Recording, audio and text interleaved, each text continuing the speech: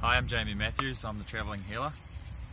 What do you want me to say? Okay, so Jamie, you are just about to leave New Zealand on a life-changing trip. Tell me how this came about.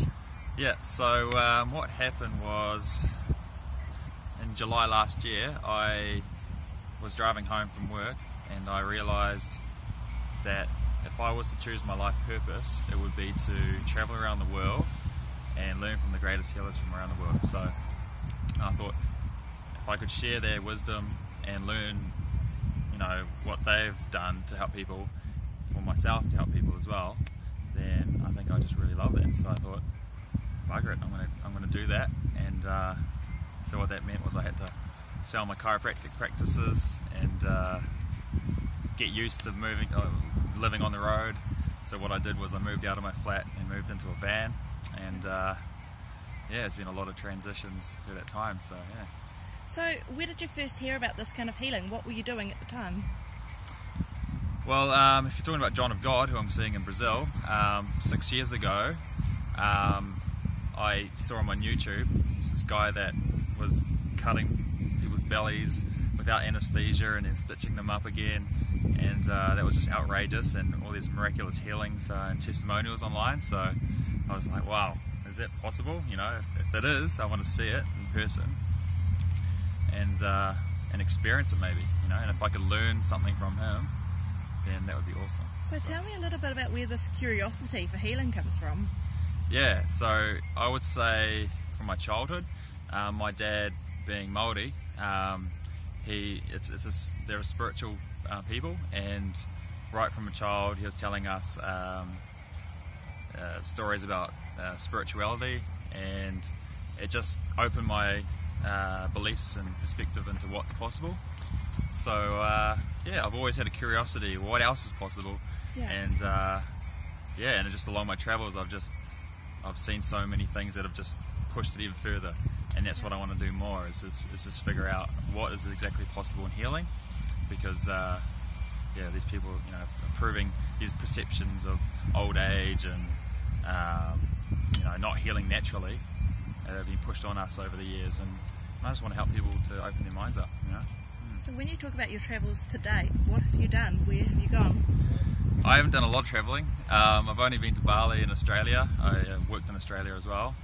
So this trip is big for me. So yeah, I'm going to Brazil on the 16th of June. So and I understand you've got a one-way ticket. One-way ticket, yeah. So so I'm basically just going to go with the flow, just figure out my own way as I go, and help people along the way. So yeah, if anyone knows any places to go and people to meet or healers to see. So you haven't got it planned out yet, you're just going to wing it? Yeah, I'm going to wing it.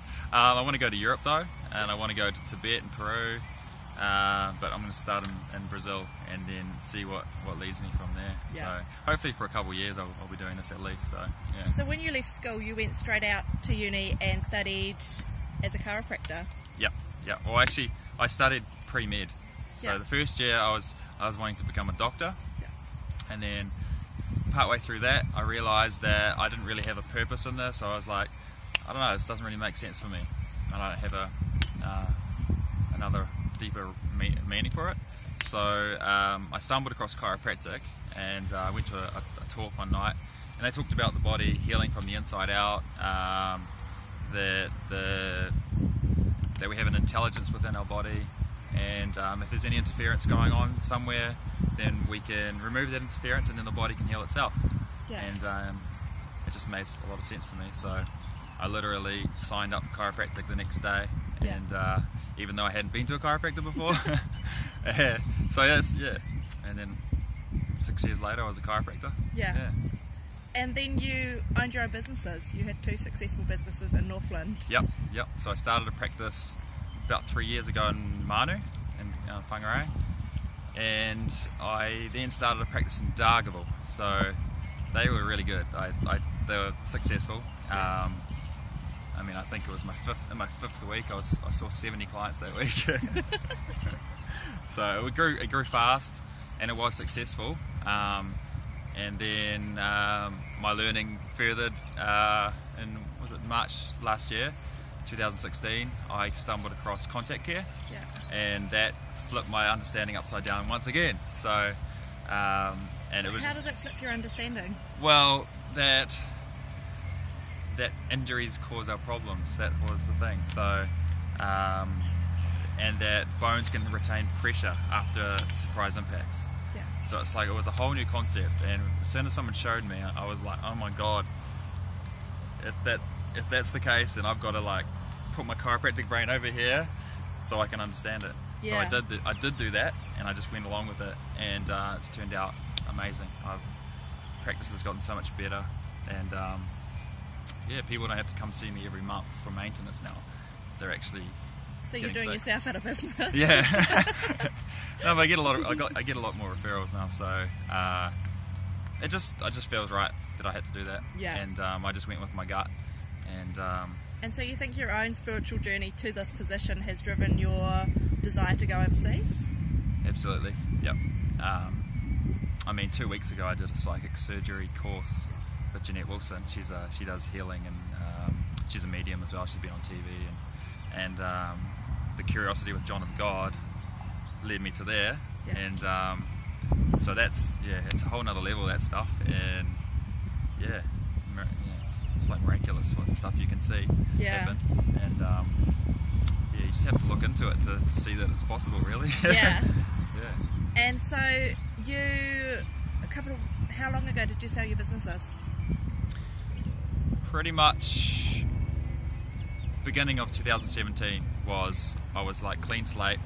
I'm now just doing contact care. And from then I didn't have any leases or anything. I've worked in so many different places. I've worked in Whangarei, Waipu, Kaikoui a few times, Keri, Kohu last week, Kari Peninsula. Yeah, I've been on the road a lot.